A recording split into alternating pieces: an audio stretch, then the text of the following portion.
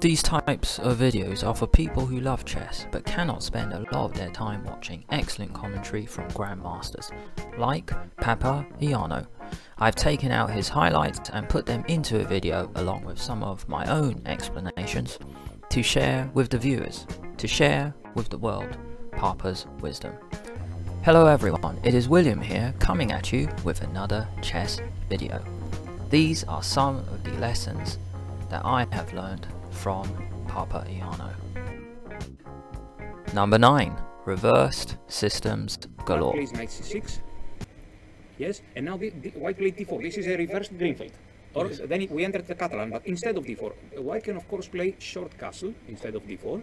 Short castle, and this is a reversed King's India. E5, black will play e5, d3, and now, in my opinion, black has already committed a small mistake by entering a sharp position with a tempo less.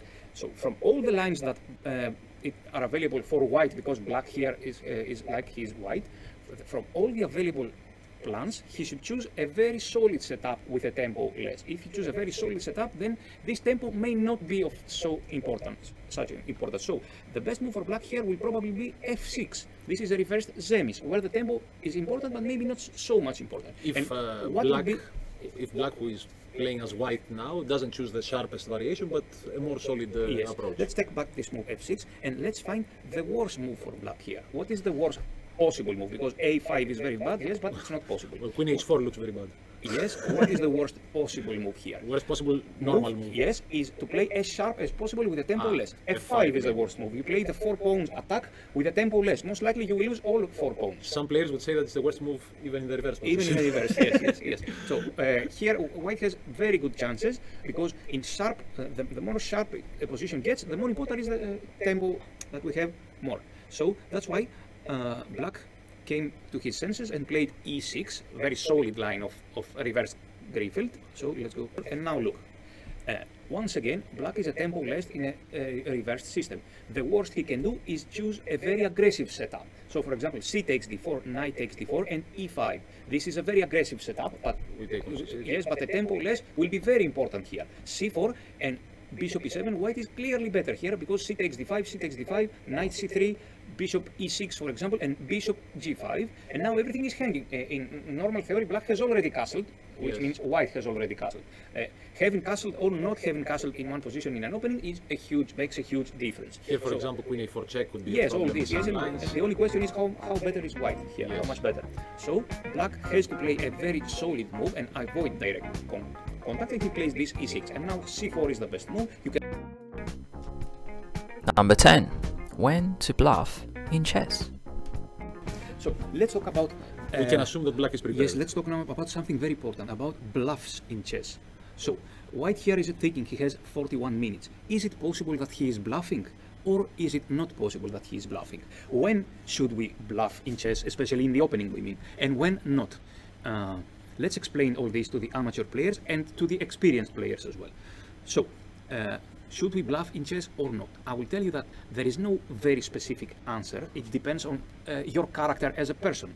But I would say that when amateurs are playing, bluffing in chess, which means thinking a lot, for example, in a position where you already know some theory, and even better in a position where you have a very interesting idea in mind and you wish to reach this position, and then all of a sudden start playing fast and clearly show your opponent that he was caught in preparation. Is this good in amateur chess? Yes, this is, I believe, very interesting.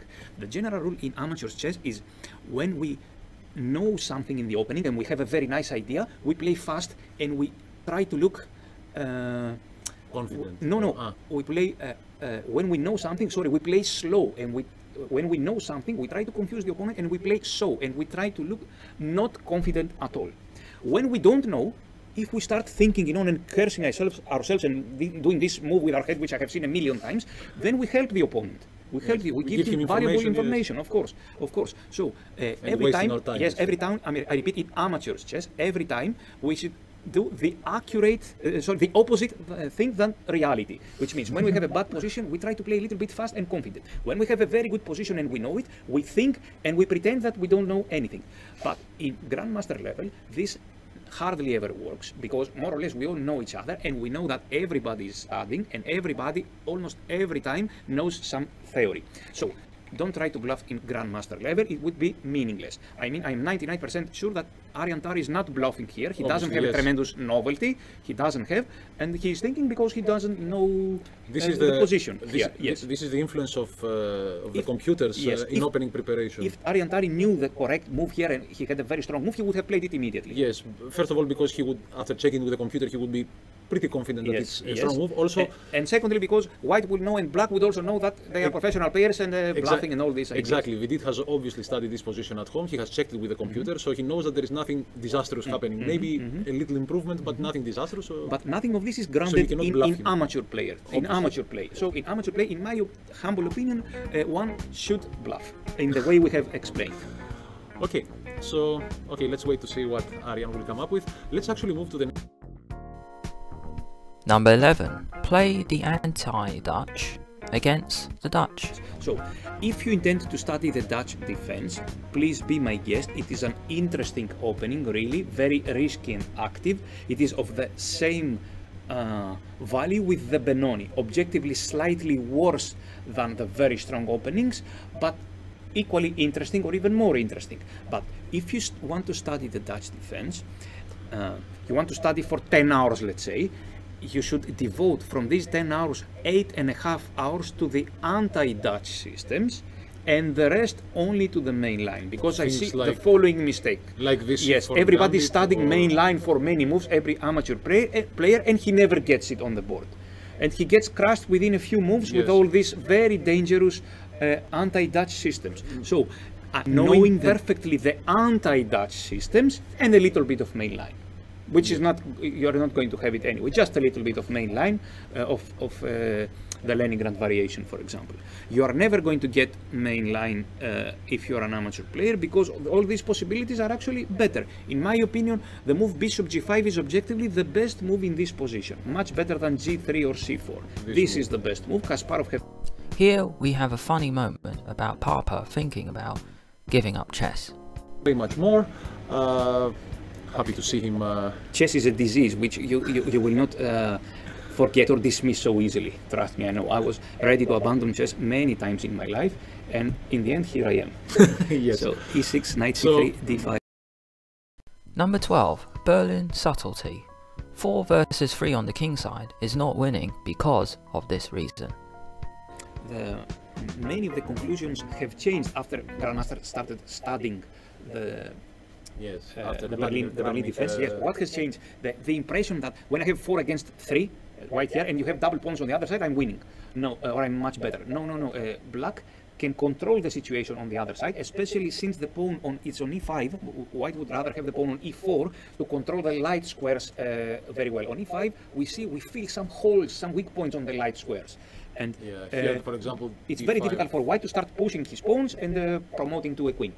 And on the other hand, Black with 4 against 3, even though these pawns are doubled and at this game blocked, still it's having 4 pawns against, it's not the same as having 3 pawns. Yes. So Black has here, half advantage on the queen side. Much later, maybe he can push c5 and get rid of this particular structure. Yes. So, okay, let's go. Number 13. Catalan compensation. Put the bishop on d2 or b2. As we said before, forced to take this pawn. Otherwise, he will be worst without a fight. So this is absolutely out of the question. So Black takes on b3, a takes b3, and White has good control of e5 square and counterplay along the c line. c6 square is weak and c5 square is weak.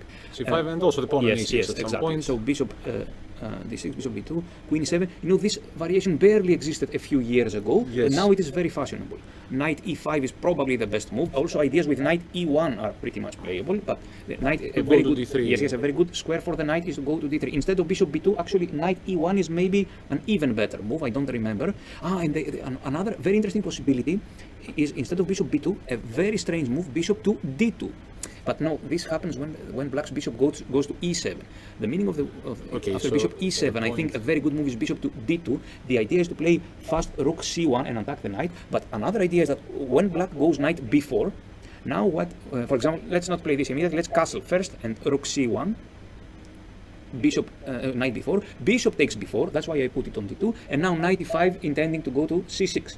Or after rook c1, let's try another move, let's try bishop to b7, and now White goes knight e1, which is the most typical idea in this position, knight b4, bishop takes b7, bishop takes b7 first, rook takes b7, bishop takes b4, bishop takes b4, and now both rook takes a6 is slightly better for white, and knight d3, although it allows a5, still it's slightly better for white, but rook takes a6 is the best move. Okay. Yes, now white is threatening knight d3, maybe black should take this knight. Yes. And queen takes, and white is slightly better because c7 and b5 are weak, and white is, as always in the Catalan, ready to play a very long game, putting slow pressure and pressure, and because the Catalan is married to the endgame. Okay. So this is the idea behind bishop d2, to be able to take a knight on which will appear on b4. So knight e5 was played here, Yes. knight to b4. And knight c6, this I have never seen in my life, this idea. Okay, forcing this exchange. Knight to d7. It may be interesting. I guess after bishop d7, Rook takes a6 a6, yes. will drop, so knight to d7. And f4 is an interesting idea. White is trying to prevent Yes. black from breaking black in the center. to- And now we have another funny moment from Papa. Somehow in these let's- variations after d takes c4, for a reason that I don't understand, I have a really great score, a really fantastic score. It's not that I know theory, maybe I got very lucky several times. If you check my score, if it was only for this variation, I would have a rating like 28, 50 or something. Maybe Yes. the type of Yes, position yes, suits yes. you. And I would be playing with Carlsen or with Caruana a match, but only in this specific position. So, queen e2 first to One provoke moment, b5. let's switch back to the chessboard. Yes, b5, and now Thank you so much for watching. If you like this video format, leave a comment below. Click the Williams Chess channel icon to subscribe to this channel. Plus, check out all the other videos I know you'll love too. Until next time.